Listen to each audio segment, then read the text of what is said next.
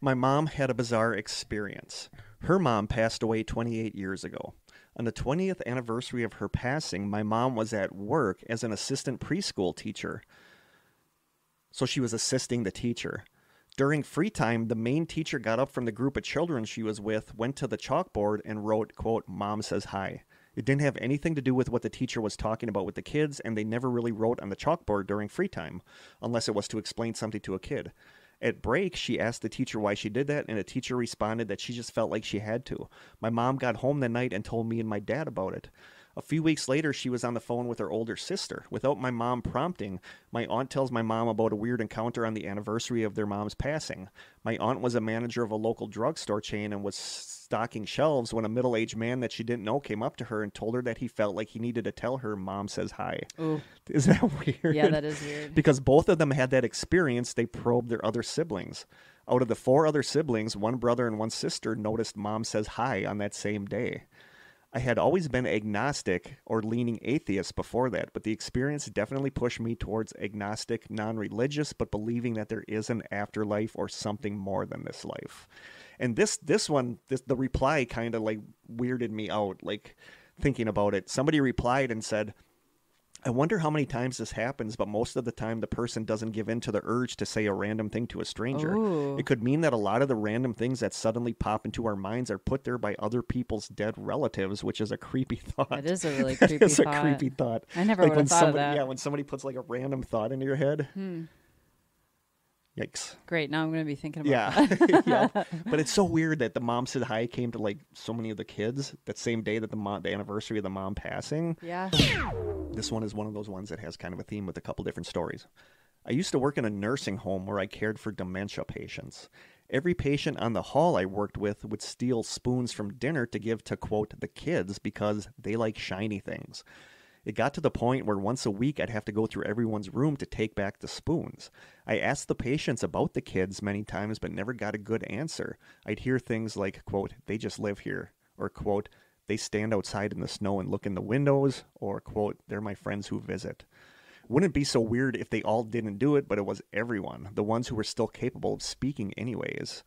One time at 3 a.m., one of my patients started screaming, so I ran into her room and found her laying in bed seemingly fine. I asked her what was wrong, and she said, quote, "that boy is here again, and he won't get out of my closet. I'm scared." Like me too, Dolores. What the heck? Wow. And then somebody replied, "I used to work in a nursing home through high school in the Midwest in a tiny town. I'll never forget the story of the night when 4 or 5 call lights went on one of our wings, and every single one was to tell us something to the effect that the children had come and rearranged the furniture. Sure enough, there were chairs pushed around, even in rooms where the resident wasn't able to stand on their own. The creepiest one was the man who was seated on the toilet and had a chair pushed up against his door, who wasn't able to stand on his own and used a wheelchair, and someone had to help get him to it." Oh my gosh. So that's creepy. That is Nursing home kids are creepy. creepy, Yeah. apparently. Somebody else replied, "I worked in a nursing home too, and I was stationed in a dementia ward for a while. One of my most beloved little old ladies was fairly far into the disease. Every night she worried that a man with a knife was trying to break into her window, or worse, that it was sometimes a grotesque, quote, interdimensional spider. I tucked her in at night. She had a particular way to be tucked in, good and tight, but impossible for her to do it herself, and she would either cry about the man or the spider at the window. It was a huge non-opening window overlooking a forest, and her room was immediately adjacent to the I don't know how to pronounce this, palliative room? Palliative. Palliative room, where we moved people when they were close to death so family could be with them in peace. I'd go look sincerely out the window, and every time I'd tell her, quote, "Carol, I see it. Good news, though. It's actually just a moose in the tree shadows. Certainly spooky looking, but harmless. It would have fooled me, too." She was always relieved. I'd close the blinds and continue on, never actually seeing anything. One night, I went to check on her in the night when she was sleeping. As I walked in, I saw the curtains moving. I figured she was up and fearfully staring out the window, moving the curtains. As I rounded the corner, I quickly realized that she was firmly tucked in as I had left her there. I looked at the windows, and on my peripheral vision, on the sliver of exposed glass, something writhed in the corner of my eye. My heart skipped a beat. Then Carol flatly said, quote, "You see it now too, huh?" I never doubted again that she was seeing something, and I couldn't BS my way out of it that time. She moved rooms shortly after that, thank God. Ugh. That's so creepy. That's creepy. And truly, with people with dementia or Alzheimer's, they do hallucinate or they really misinterpret things that they're seeing. Yeah. So you never know if, you know. Yeah. Yeah. So that it would be really hard to actually believe that there was something there. Yes. Yeah. And that's got to be so frustrating for somebody that is legitimately seeing something, stuff. Yeah. Another reply to the first original one. I, female 27, was training to be a nurse. Here in Germany, you have to visit and practice at a lot of places. I was working at a hospice, a place where the terminally ill patients could stay until their last day. I was there for 8 weeks and was in my last year of studying. I was doing a round, checking on everyone, making sure they were not in pain, needed any help, or just needed to talk. One patient, a woman who was there for days, had a different breathing, and I called her husband, who was in the group room. I don't know exactly how to describe it. She had her final breath when her husband was holding her hand. It was peaceful, and I know she was gone. At this moment, another patient made a call. We had phones which would ring if someone requested a nurse. I excused myself and left her room. Deep breath and going to the patient who was calling. I entered and smiled and said, How can I help you? The man told me that his guest would like to know where the exit was. I was a little confused because he hadn't any visitors that day, so I asked, Who do you mean? Maybe I just didn't see anyone because I was spending about half an hour with the dying patient. And he answered, quote, Well, this lady here, she wants to know where to get out. I went pale, blood falling into my knees. I was shocked. I stuttered while opening the window. Here's the way to the balcony, and right and left down the stairs is a door. I'll get you some water. Left the room and was hardly breathing, leaning against the wall. Stood there for about 5 minutes. One of the nurses saw me and asked if I was okay, so I told her what just happened. All she did was smile and say, quote, Yeah, that kind of stuff happens here a lot. A few hours later, I asked the man if his guest found a way out, and he said, quote, Yes, she did, and she said, Thank you for everything. And then she writes, I had to process that for days, weeks, and months. I still can't believe it, but I'm sure since then that we carry a soul. So I'm assuming that the one that was asking for the way out was the one that just died. Oh, could be, yeah. Yeah, that was trying to figure out where to go. Yeah. And it's just so weird that happened like instantaneously. Like she passed away and then this guy said she was in his room, wanted to know. So that one's, like nursing home stuff is creepy. Like we used to have St. Mary's nursing home in Manitowoc, and that was supposed to be like majorly haunted. But like nursing home stuff, like nursing homes are generally believed to be kind of haunted. I was relocating across Texas, and as I normally do, I was driving through the night to skip traffic, and because so much revoltingness. Yeah. I was relocating across Texas, and as I normally do, I was driving through the night to skip traffic, and because it's way more serene that way. I was driving straight through central Texas going northwest, so seeing the hill country change to desert in the full moon was super cool. Anyways, I was driving with my now ex-wife, and we were running low on gas. Luckily, we were pulling into a tiny no-name town, and we could see an old gas station come around the bend. This encounter happened around 2 o'clock in the morning. Now, this town only had one road, and the station was right at the edge of town at the end of it. When I say old, I mean very old. The type where you have no option of prepaying. You simply flip up the handle on the machine, and you hear the pump inside start struggling to get the gas from the reservoir. I know exactly what they're talking about, too, like the old-style gas pumps. It had the old-style tick readers, too, not a thing electrical on it. I, being the young man that I was, had never seen one like this before, so I walked into the store to buy the gas before I pumped it. The store only had one light in the far back on. What did I say? Hello. The store only had one light in the far back on, and I thought it might have been closed since it was barely brighter inside the store than it was outside in the moonlight. Upon entering, I saw the place was deserted. No customers, no workers, nothing. However, there was a strange tune playing on someone's radio that I couldn't place. An old-sounding, upbeat piano piece was playing somewhere around the corner inside, and I heard shuffling once I walked closer to the source. It sounds so creepy already. Yes, it does. This place made me feel scared. Not the, whoa, this is creepy scared, but the all hairs are on end, something is seriously wrong here, but I can't figure it out scared. As I turned the corner, I saw a young man standing next to a large radio and dancing. His dancing, though, was extremely off-putting and seriously didn't match the tune at all. Though the radio was cranking out what sounded like ragtime, this guy was running his hands up and down his body and pretty much feeling himself with his eyes closed in what looked like bliss. He was going far slower than the music and definitely wasn't on tempo. For some reason, I couldn't speak. I couldn't even move. I was in a trance, as if every part of me screamed to turn and leave. Finally, I said, "Excuse me, I need some gas." The guy just kept dancing. I said it a little louder, and he finally slowed down a bit and opened his eyes and focused on me. That's But it so was like he was creepy. but it was like he was looking at a finely cooked steak. Ooh. He was looking almost through me and silently walked to the register, not saying anything. I said, just $20, please. He again didn't say anything and just stood behind the ancient register, so I just figured maybe he didn't speak the same language or was embarrassed that I caught him dancing. So I laid the money on the counter and went outside hoping he'd turn on the pump.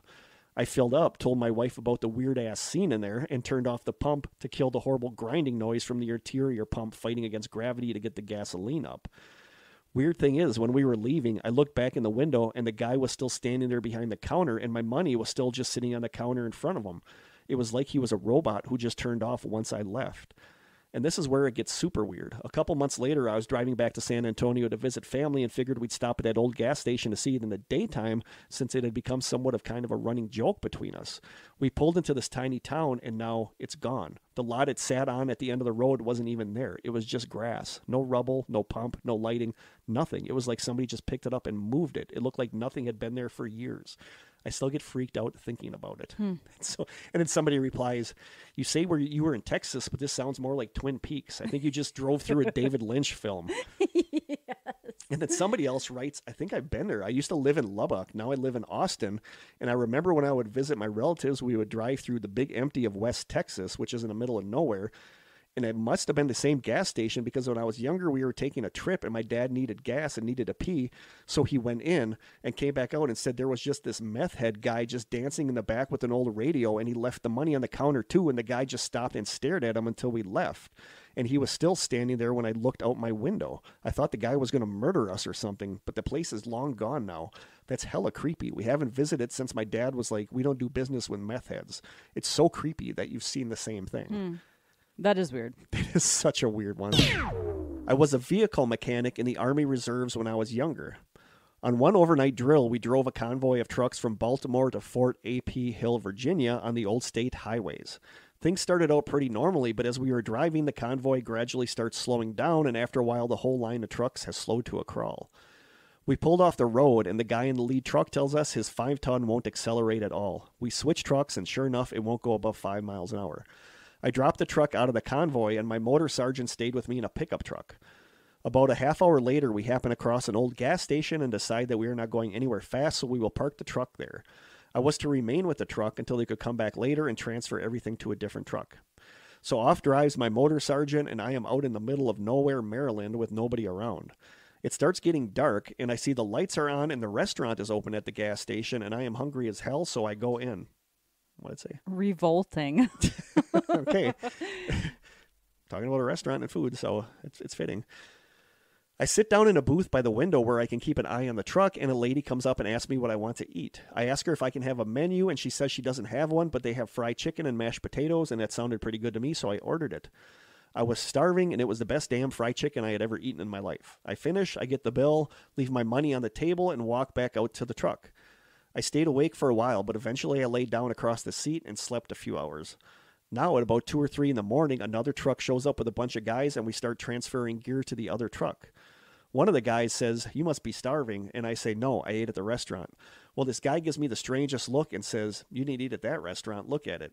Well, it's the middle of the night, and I can't see the building that well, and I just told him he was crazy, and we leave.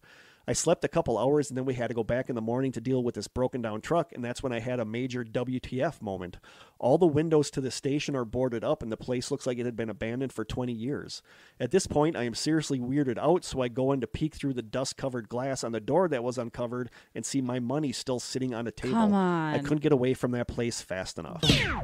I bought a Ouija board at a garage sale. I bought a Ouija board at a garage sale decades ago because I always liked the design of the board. They're pretty. They are super pretty. Yeah. Tried it once with a friend and a girlfriend, but nothing really happened. Very, very slight movement was all. No messages. I've never even gotten that. But I was a kid. We can try again. Nah. Left the board out as decoration, but never used it again. Tried it again with just the girlfriend one time later, and it actually worked. Took a while to get going, but once we did, we were shocked at how quickly and deliberately it seemed to move, and we kept asking each other, "Are you sure you're not pushing it?" We talked with more than one individual that night, including a mischievous one called 8 that showed up more than once. We would be talking with someone, then the answers would become nonsensical, and we'd ask, "Who is this?" And it would Answer 8. After an hour, the pointer or slash device, the planchette, was moving around really fluidly, and we were both laughing and amazed and constantly accusing the other person of moving it. I know that I was barely touching it, and it looked like she was too. I'm sure I would have felt that if she was pushing it at the speed it was going, it was more like we were trying to keep up with it. That's so creepy. Yeah, that is. I have a sense of how the trick might work based on little jitters from tired arms, but this was moving around way too fast for that. It was really weird. At one point, we got in touch with someone claiming to be Marie who knew my girlfriend. My girlfriend couldn't figure it out, but then she remembered a girl back in high school by that name and asked if it was her. In response, the device went over the "we" in the Ouija board brand name at the top, and then my girlfriend remembered that she had known a girl named Marie from French class who had died. That's weird. Oh, that is weird. And "we" is French for yes. That was one of those goosebumpy moments. We asked Marie some things about where she is now and what it's like there. And then while we were thinking of what to ask next, the device started moving and spelled out, "Who's he?" Super freaky, but it also made sense as I had not gone to school with them. So we said, "Oh, this is so-and-so," and then it spelled out "hi." That's so weird. That is weird. Like it's conversing with them. Yeah. We kept asking questions and getting responses, and then at one point I made a joke wondering how it all works. I suggested that maybe there are Ouija boards positioned around heaven like customer service phones at the airport, and they announce it over the PA system when you have an incoming call like, "Marie, white courtesy Ouija board, please. Paging Marie, white courtesy Ouija." Funny. Well, my girlfriend and I were giggling at my dumb joke. The device moves very quickly over to no and then does 2 very fast loops around the board, and on a third one flies right off the board and into the wall across the living room. I guess this is not a joking matter. Not. Yes, this really happened, and we were both stunned and both certain that we had not done that, and pretty sure the other person had. But we both insisted we were just as surprised and scared as the other. To this day, it remains a pretty inexplicable experience, not just the ending, but all of it. I don't really have an explanation for the speed at which that thing moved around the board or how it flew so far with such a short runway. To this day, I don't know what to make of it. I will say that I left the board on display, but dumped the planchette. So good. There we go. Yeah, because the planchette's the problem. Yeah. I don't know. I just don't know. feel like the whole thing is And then the problem. somebody, like Ouija board stuff, man. I don't know. Then somebody replied, "I saw the ghost of a little girl in my bedroom when I was around 10 years old. In hindsight, it was probably, what? Say that- Sleep paralysis. Oh, yeah. Nevertheless, a couple of years later, a friend and I made a Ouija board to ask the name of the ghost girl. It gave us the name Haley." They made a Ouija board? Yeah. Okay. A lot of people do. A lot of people Just make like on paper, letters, yeah. It gave us the name Haley. We didn't think much of it. Years later, I was cleaning the patio out back. Under the stairs, I cleared dirt and leaves and found where a previous family had etched their names into the concrete. It was the Haleys. I had never seen it before. It messes me up to this day. Oh. It's so weird. You're thinking it was a first name And it was a actually the last name. Yep. Somebody replied to that. "Craziest experience was with some friends in college. Previously, my thinking was that there was always one party controlling it, but not after that. I didn't believe in anything paranormal at the time. I was kind of Dana Scully about everything. It took a while to get going, but it gave us some non-answers at first, as in it was spelling real words but not answering our questions. Then it was answering mostly yes and no questions, but I felt like it was lying and trying to scare or confuse us.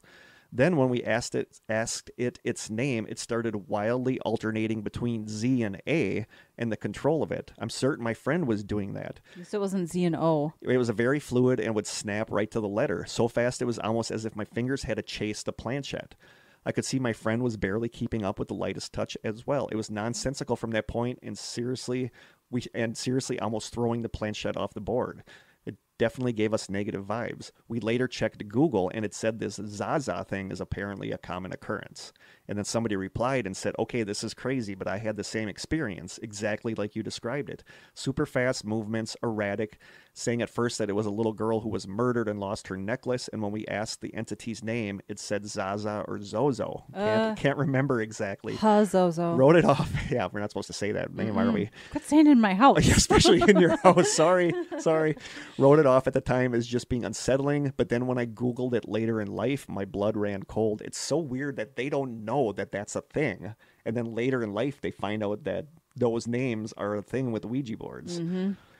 Possibly demonic. Somebody else writes, "All I will say is that I have seen with my own 2 eyes a deck of cards shuffled and the Ouija board used to guess the correct card that was next multiple times in succession. I won't say if it's an occult, paranormal, or what weirdness caused it, just that it actually happened." Somebody else writes, quote, to celebrate the first day of October, a few friends and I all met up at night and went to the local cemetery with a Ouija board to kick off spooky season. Had a few duds right away, but moved locations and eventually supposedly contacted the spirit of a little girl. So many little girls that you contact with Ouija boards that probably aren't actual little girls. Yeah. She said she died in an accident caused by her father. The conversation seemed innocent enough, so we kept going, but eventually things went south. The spirit said she didn't like one of us. We asked her to point out who it was, and she did, saying that it was because of, quote, what he did. So creepy. Mm-hmm. Weird, but we moved on. She eventually stopped being consistent in her contact. When we asked why, she replied, quote, he's close, and then, quote, he's bad. Yikes. This is when the door on the cemetery mausoleum began to rapidly open and slam shut. It did a few times and then stopped. We all froze and didn't know what to make of it. It wasn't windy, so we had no idea what caused it. We asked the spirit if it was her.